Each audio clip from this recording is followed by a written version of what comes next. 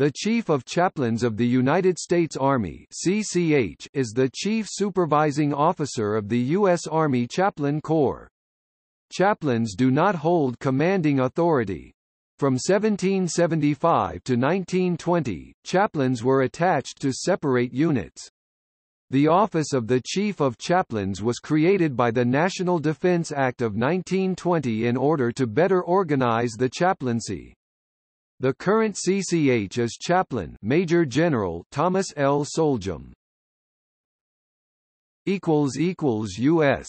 Army Chiefs of Chaplains